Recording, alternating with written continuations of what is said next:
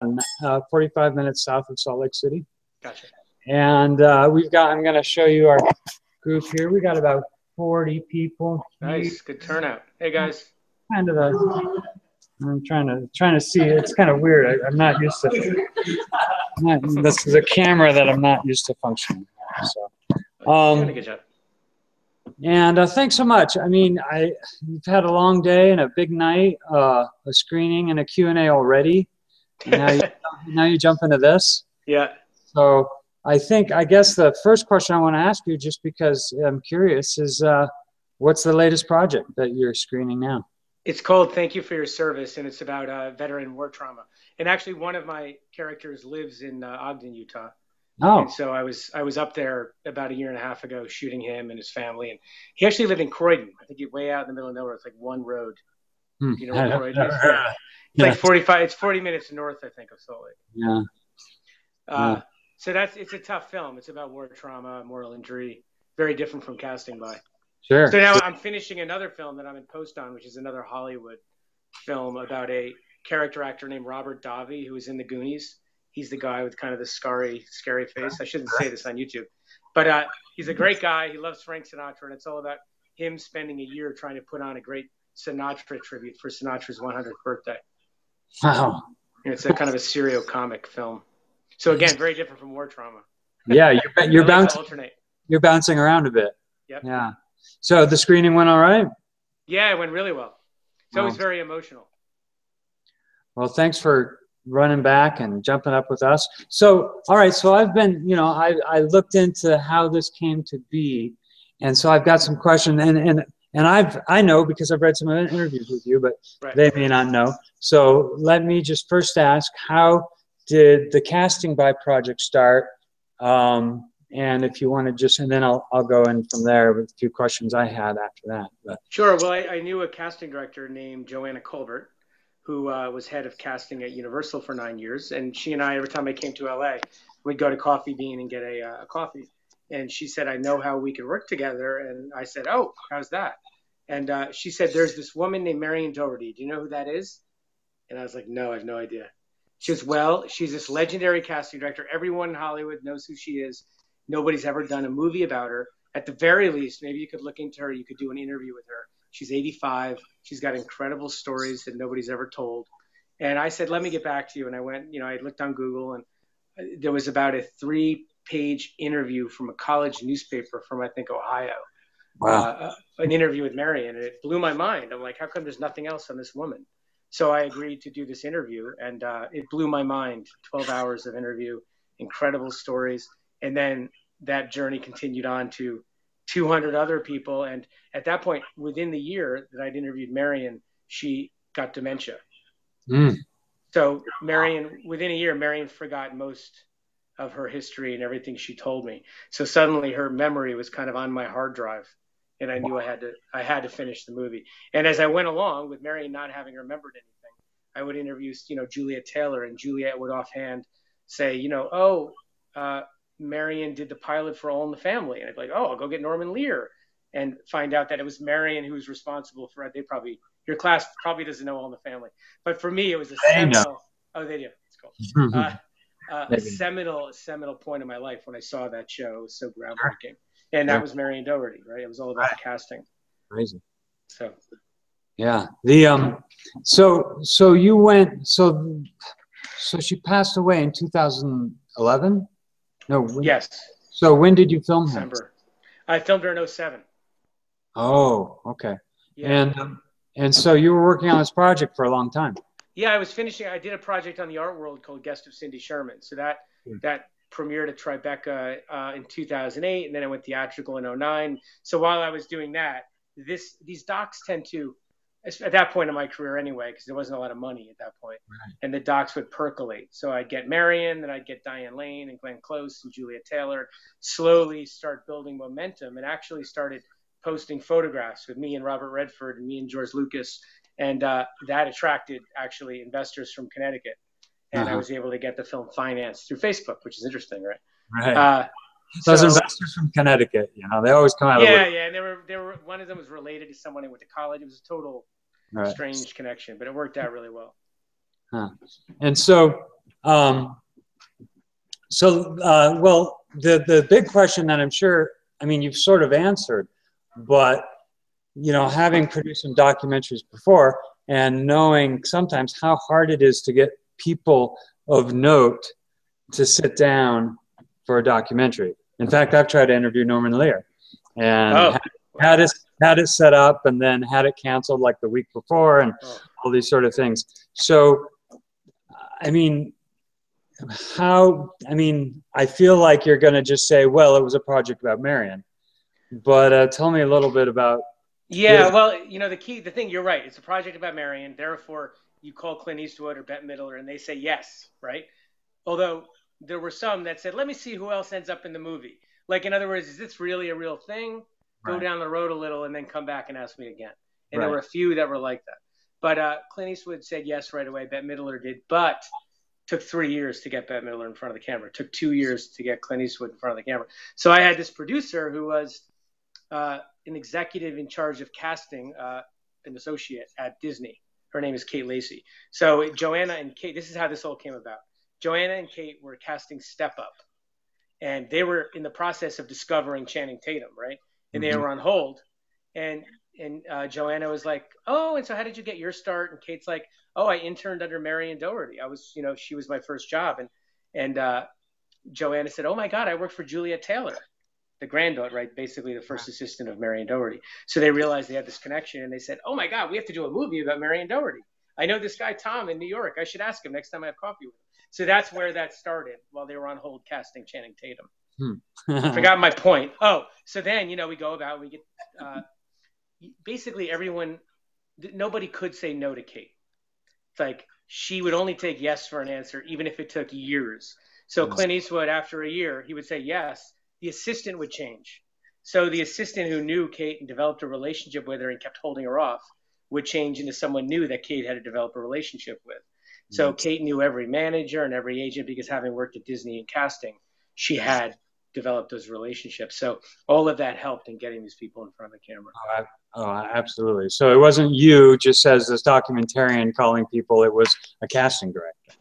Pretty much someone who was in that world. Yeah, I think that's true. If you're going to make a documentary, find an advocate in that world to make it with, right? That gives you legitimacy. Right. So tell me, you're doing all these different things. I'm going to ask one more question, then we're going to open it up to questions. You're doing all these different types of documentaries, right? And I know you did the Sidney Sherman documentary and now the military, all these different things. How do you choose a project? God, you know, it's like a lot of opportunities come at you and you have to say no to some. Some of them you want to say yes to, and they literally will fall apart. You could even get some financing and it never totally manifests into a final project. Other ones, the money comes at you and you do, you know, the Robert Davi doc that I'm finishing now was a guy who saw Casting By and loved it, and saw Casting By through Martin Scorsese's casting director, Ellen Lewis, loved it. And at that moment, Robert Davi came to him about a project, and it was just a perfect storm, everything happening at the right time to make it happen. So sometimes it's kismet, and sometimes you have an idea and you go and you try to piece the money together. It's always a crapshoot which one ends up being finished. I always say every film that's finished is like a little miracle. I don't know how they come together, but they do. Right. That's a recurring theme that as we do this month after month, we hear a lot about the little miracles. Right. I did want to ask another question before I turn it over, just because I'm selfish. So I know when your film came out, there was a change in the Academy allowing a casting director category, not for an award, but not for an award. But well, here's what happened. So I would sit with casting directors and I would say, with this film, you're going to get an Oscar, right? And the casting directors would poo-poo me and say, we don't even have a branch at the Academy. Right. Publicists have a branch. Right. We don't. That's crazy. So until we get a branch, we're never going to get an Oscar. So the Academy knew about a year before the film was coming out on HBO that it was going to. And one of the casting directors with good relationships in the Academy started showing pieces of the film and saying, you better get in front of this because this can be embarrassing. And so certainly with the issues, the Academy, now it's about diversity. And at that point, there were some issues with women in the Academy. So it was kind of good timing. And 5 days before the film came out on HBO, the Academy issued a press release saying, we are creating a casting branch for the Academy. So it was able to help inoculate them a bit against the film. The cool thing is when the film came out too, the Emmys actually gave Marion their highest achievement, the Governor's Award, which is really incredible. Once again, TV is always kind of ahead of the Motion Picture Academy in these things. And has there been any progress? I mean, any later, you know? Well, you know, it's a slow thing. What happens is by getting a branch, suddenly there's some board of governors who are now casting directors. So now the casting directors have a certain amount of power, a certain amount of say, and I think it's inevitable that. And also, this film has gotten into the kind of the cultural bloodstream of Hollywood. We call people to get people in front of a camera for any new film we're doing, and it's like, oh my God, I love casting by. Let me call them and get them scheduled. So it's much easier now to get talent than it was then. Okay, I still have one more question. Sorry, guys. So I can never remember his name. He's married to, what's her name? Can't remember her name either. Helen Mirren? Helen Mirren, right. What's his name again? Taylor Hackford. Right. Who I love. Boy, you make him look like a chump. No, I don't. He makes himself look like that. Right. That's the beauty of an interview. Right. You know, I purposely didn't manipulate it. Like, I originally had a track of music under him, and I'm like, you know what he's saying is so it's like dynamite. I'm just going to play it straight. I'm not going to cut it and let him do that on his own. And I was very proud of him to say that on camera, because casting directors told me that other people in the film, other directors that you see in the movie, have the same attitude that Taylor has, but they'll never say it on camera. So you got it. You know, Taylor's got some cojones. You got to give him credit for that. Right. Sure. Well, okay. I'm going to turn this over. Okay. Who wants to come up? Come on up. Come on up. This is the time when they all sit there and get shy, but we'll be sure to, they'll tell you their name. Okay. Okay, good. Hi, I'm Nick. Hey, Nick. And I have a question going kind of back to, you talked about how you got the talent and people to sit down for interviews. How did you kind of decide who to interview? Because, I mean, you have hundreds of individuals that have been touched by this individual and in their lives and their careers. How did you decide who would be the most important people to actually sit down with to hear their stories? Well, the problem is I could talk to anybody. So it's kind of like I ended up with 240 interviews, sometimes ranging from an hour to 2 hours. And many didn't make the cut. Like George Lucas gave us a 2-hour tour of ILM and then sat down for a half hour and gave me a great interview, gave me advice on the Academy. And then I ultimately had to cut him out of the film because he wasn't part of the main spine of the story. He was related to another casting director. So initially I didn't have the confidence that the film could be carried by the story of Marion Doherty, believe it or not. So I had these other casting directors, and I was going out to, Francis Coppola and these casting directors like Fred Roos, who did Apocalypse Now and American Graffiti. And I was fighting Mike Fenton, who cast One Flew Over the Cuckoo's Nest. All brilliant jobs, but I couldn't make a film that was just going to be one casting director story after another with no character arc. So I did a ton of interviews that ultimately, I think there's 52 interviews in the film out of 240 that I did. So telling people they weren't in the film is always difficult. So really, it was kind of embarrassing, and I don't have much of it's hard for me to say no to doing it. Like Norman Lear wants to be interviewed. I'm going to interview Norman Lear. Jeff Bridges, I'm going to interview Jeff Bridges, John Travolta, Jennifer Beals, Brooke Shields got cut out. I cut out Morgan Freeman and Paul Rudd and Channing Tatum, and it's tough. But ultimately, I learned so much from these people that in a way I'm selfish by interviewing them because I can learn so much from talking to them. Okay. So let me say another thing about making a documentary, because when I made Thank You for Your Service, I was not in the military. I'm not a behavioral health specialist, but here I am making a documentary about mental health in the military. So by talking to people in that space, whether it's General Petraeus, Defense Secretary Robert Gates, or a Navy psychologist, you are immersing yourself. And so it's not about putting all those interviews in the final film, right? It's about you're educating yourself about the topic, and then you become an authority. I spoke to this person about this. I spoke to that person about that. It gives you this really layered understanding of the problem. So to kind of keep going with that, with that documentary, how did you decide who to go out and interview? Did you just look up for people that were leading in research with mental illness in the military, or Yeah, it could be. I read a book, and then we got in touch with the person who wrote the book, or I read about a veteran in the New Yorker, and we got in touch with the veteran or the author of that article. Nicholas Kristof, the New York Times op-ed columnist, wrote an op-ed piece, and we got in touch, put him on camera. So it was like and then once you're in it, you meet people in the world. They introduce you to other people. So I would go and I would follow one veteran story, and he would say, "Hey, my friend Phil's coming over. Do you mind if he comes and watches us?" And I go, "Sure. Hey, Phil, you want to go on camera?" And Phil's story blows your mind. That's kind of what happens. You go down that rabbit hole. It can be dangerous because you run out of money and you're still like, by the time I got to Utah, I was on my own with a camera and, it was tough. Oh, wow. Awesome. Well, thank you. Yeah, of course. Thank you. Thanks for watching the film, guys. My name's Danny. This is kind of a continuation of what Nick had said. What kind of helped you decide which films to kind of emphasize in this film? Like, the Butch Cassidy Sundance Kid, Pulp Fiction, and many of the other films. Yeah. Was it the interviews that helped it, or was it working the interviews around what you decided on? Well, good question.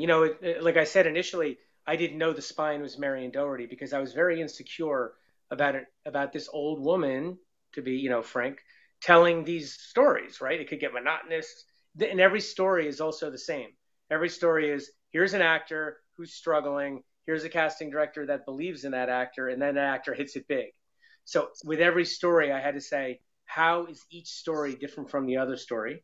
And how is the history of casting explicated through each of these stories? So that was the trick. And then once you know that, and once you know the event in each interview, you decide which of the movie clips are going to illustrate that event. Well, thanks. That actually answered my question very well. Cool.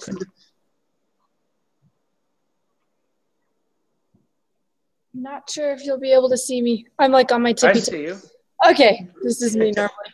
I have a question. Oh, hey, look. Now you can see me. Okay, I have a question about how to ask questions. I mean, as you kind of went around asking questions, how do you prepare? Like, do you have a list of questions, or you just kind of are like, okay, just like let me know your story, because there's obviously so much to try to figure out from each person. Right, exactly. Well, it's you have interns and a researcher, but you also have to do a lot of the work yourself. So you just immerse yourself. You'll read the book, you'll read articles about them. You end up learning so much that you don't need to know, except that it gives you the confidence to say, I know who this person is. I've seen interviews with them on YouTube. I know how they talk. I know what kind of questions they like and respond to. So it's not even that you're doing it purposefully. You're just immersing yourself in that person's world. And then you ask the questions you need to ask. And then it becomes this conversation. And always, now I use 2 cameras. And I always say, I'm not looking for sound bites or one-liners. We're just going to have a conversation. But you have to, when you're having the conversation, know not to step on them, not to laugh in the middle of a line of theirs. You have to but you do need to acknowledge them. So the trick is when they're in the middle, there's a little space and they're talking, you have to go, oh, but not hit their actual words, because my background is editing. And that's the worst thing, when you hear yourself in the dialogue and you got to change it out. Yeah. So I guess it's a bit of a craft, but it becomes second nature after a while. Perfect. Thank you. But it's not a regular conversation. They don't care what you think. The camera doesn't care what you think. You say as little as possible to get them to talk. Oh, and let me say one more thing that's actually a great piece of advice is don't talk. If you don't talk, the other person will, by human nature, fill in the silence and keep talking. So they end up going down roads that they probably shouldn't go down, Taylor Hackford, and they just kind of keep going. And you don't say anything. You just nod and listen. Let them keep going. Awesome. Thank you. You're welcome. Hi, I'm Sterling. Hey, Sterling. So my question for you is, you talked about how you spent like 4 years making this film, right? And 4 years, not 40. 4 years. 4 years. Good. Okay. 4 years, and it sounds like you had other things going on at the same time. Yeah. How many films?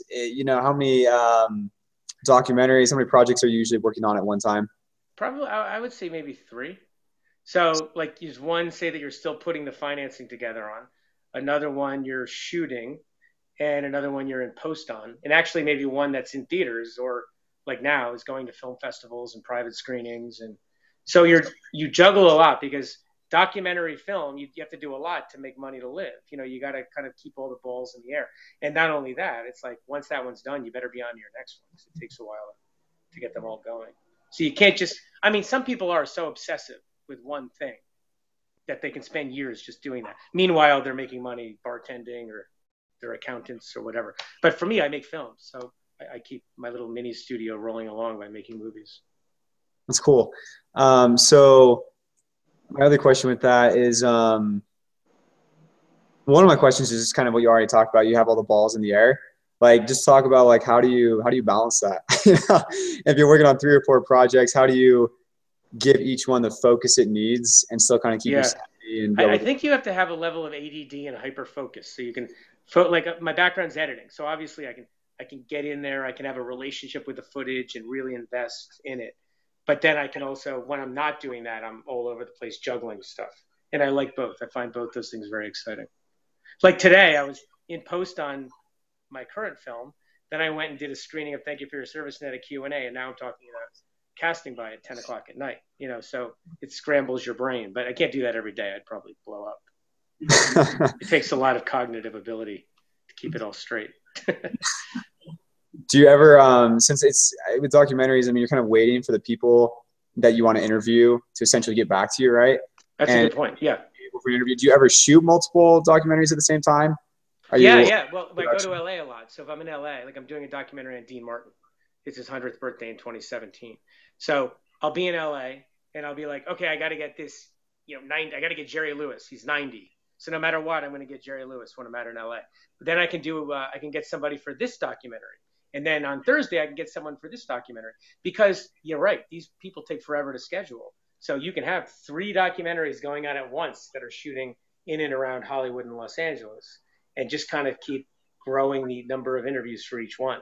The key is to stay story focused with each film and know which film. I have been in weird situations where I'm going to interview someone and I have to remember which movie I'm doing. It gets kind of strange. I might ask them the wrong question. So I do have to ask one other question, and this one I don't know, because I'm not really familiar with, like, you know, your whole body of work outside of casting by, but I've seen a lot of documentaries where people just kind of like embed themselves in someone's life, right? Where, apart from interviews, they just kind of follow someone around and they're just kind of there, just kind of watching people. Have you done anything like that? And if so, how do you do that? Well, I don't live with them, but like Robert Davi, who's the documentary I'm posting now, I spent a year with him, going to different events, and also with the soldiers, the veterans that I followed. I did a lot of immersive stuff. Like I would spend weekends with them and just kind of shoot them. And Kenny in Ogden and Croydon would take me around Utah to the Belvoir Reservoir. And, you know, we'd go to different places. But I've never actually stayed with one person my life's a little too busy to be able to kind of commit. Like, I don't know if I could go to Afghanistan for a year and make a doc about a village in Afghanistan. It's not the kind of thing that I would be able to do personally. Although I'm sure it would be amazing. Just not my thing to focus on one thing at once. Cool. Well, thanks for answering my questions. Thank you, man. How are you holding up, Tom? Good. Okay. No one else wants to know here. Good. All right, pull the plug. Just let us know. Hi. Of course. Yeah. Hi, I'm Jay. I just have a quick question. Hey, I have a few questions. One was, how did you manage your budget? What was your budget on this film? Good And question. how much did it apply to the talent? Like, did they have to ask for money, or was it a lot of the goodness of their heart for Marion? Yeah, no, I never pay for interviews for anyone, because there's a certain journalistic integrity. If you're going in front of the camera, you're doing it. It's real life. You're not an actor. There's no SAG rule that says I need to pay these people as actors, because they're not acting. They're playing themselves. So their agents were completely fine with them just, you know, being in front of camera without any, like, there wasn't any push-pull. Yeah, the only thing that costs money is, and mostly in the female actors, is hair and makeup. Okay. If that gets demanded, then you're dealing with like a $1,200, $1,500 fee, and you try to bring that down to $150 if you're lucky. Okay. And most of them were really cool, and they just did their own hair and makeup, and they walked in front of the camera. Oh, nice. And one of my other questions was, you were able to sit down with a lot of, you know, directors, filmmakers, and being a director yourself, like one, who were you, not starstruck, but like one of the, you were just really excited to sit down and just talk to, and what was like one of the biggest like pieces of advice, like, or something that you've learned from those directors? Well, directors or actors too, though. Yeah. I would say Taylor Hackford really inspired me by saying casting directors don't really help with anything. I thought that was fascinating. I learned a lot from him. No, I'm teasing. I'm just teasing. But you know, John Travolta was an amazing, amazing interview. Like the guy is just he's so wise, he's so charismatic. You know, Martin Scorsese and the way he talked about film and movies and the way he broke it down. You know, when I started talking about casting in film, he's like, well, you're not talking about experimental films, right? You're talking about classic Hollywood films. I'm like, of course I'm talking about, I'm not talking about experimental, but I mean, that's where his brain went, right? Like there's a lot of cinema, and we're only talking here about classic Hollywood cinema and how casting is important for that. But in terms of who inspired me, you know, I think, you know, getting to meet George Lucas, who I grew up, you know, I was a big fan of Star Wars when I was 9 years old. So getting to meet him and talk to him was cool. Nice. I don't know if that answers your question, but. Oh, it does, definitely. Oh, good. Great, thank you. What am I looking at? What's this hallway? It's the side of the stage. Oh, it's a side. Okay. There's storage, like cool. behind. So it's not the bathroom there, right? Yeah. No. It's just where they hide things. Gotcha. So my name's Kimber. Hey, Kimber. I was wondering, how do you work with someone that you don't like? Like making documentaries, you want to run into people that have a different point of view than you or disagree with the argument you're making, but how do you worry about maintaining a good working relationship with them? Well, which kind of person are you talking about? The subject or the people behind the camera? Someone that you're interviewing. I like everybody. I mean, I think it's more like, you know, if you're an actor and you play a serial killer, you can't judge that serial killer. You have to be that serial killer. So it's like when you're talking to a subject, you just need to meet them at where they're at. And I've never interviewed Adolf Hitler or anyone like that. So I'm talking from the point of view of interviewing actors and traumatized veterans who served their country. So I've never really met anyone or interviewed anyone I despised. So I can't totally answer that, but I would say I would interview them as dispassionately as possible to get what I need for my story. That would be my Machiavellian response. Okay. And don't say anything that's going to close them off or that's going to, you know, make them not answer your questions the way you want them to. Yeah.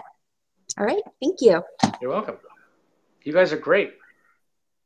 Let's do, I think, one more. I think this will be our last. Okay. Hi, my name's Mikkel. Hey, Mikkel. You talked a lot about Dustin Hoffman. I know that he got affected a lot by Marion's work. Well, did you ever have an opportunity to talk to him at all? No, God, what a great question, because that was the one human being. Well, you remember I said Kate Lacey, my producer, never takes no for an answer? Well, we got a no from Dustin Hoffman like 4 times until I think he broke down and said, I'm not doing it! So we weren't expecting that, but for some reason he didn't want to be in the film, and ultimately we couldn't get him. So I used that little piece of archival in there to be Dustin Hoffman. So no, I never got to meet him, and I would love to have met him. Okay, thank you. Thank you. That was really fascinating. One more. Is there anyone else? Come on, guys. One more. The best one. It's so good to go. I'm not getting off the hangout until I get another one. We got one more, and then I'll. Good. Howdy, I'm Bob, one of the adjuncts here. Question for the students. Hold on, Bob. Young as Caesar. There we are, Bob. You're too tall. There you go. Yeah, I'm taller than the short one. But archival footage and rights to the movie clips that you used. Would you talk to them about those? Yeah. So we do something called we claim fair use. So I think there's 61 or 62 movie clips in the film. It would cost millions of dollars to actually pay for each of those. It's something like $7,000 to $10,000 for a minimum for 30-second use. 60 clips, that's a lot of money. So instead they were free, because as a documentary, you're educational and historical, and therefore it has a public use that's beneficial to the public. So you claim that. You spend about $5,000 on a lawyer who looks at it, goes through it frame by frame, make sure there's no legal issues, that everything is within the bounds of fair use. And then they write up an opinion letter and they submit it. and then you're able to get your errors and omission insurance, which if you're going to show on HBO, they require that. And then you can show the film. And then if the film gets sued, you have this errors and omission insurance. The cool thing is the studios don't sue because they don't want to go up against the fair use doctrine, because they've gone up against the fair use doctrine and they've lost, and it's been made worse for them. So they let it alone, you know, and nobody's, and also this is a film that nobody would really want to, it's about an older woman who's an unsung hero, and nobody's going to go after the movie clips on that. Well, and there's a certain benefit just for the advertisement of their product again. But you know, they never seem to care about that. They always want to make money. It's so, maybe not for the studios, for musicians, for music companies, it's so hard to make money these days in other ways that music, it's very hard to fair use. That's a very different situation than film clips. Right. Great. Thank you. You're welcome. Okay, Thank so you, guys. response, you know, Thanks, Duane. you talked about immersing in your interviews, how much you learned from these people, and I think we've all learned a ton from you. And I just really appreciate the time, and thank you so much for staying up late for us. Really appreciate it. Yeah, no worries. Thank you, Duane. I appreciate it. Thank you, guys. Thank you. Have a good night. Thank you. Good luck. Turning off the broadcast.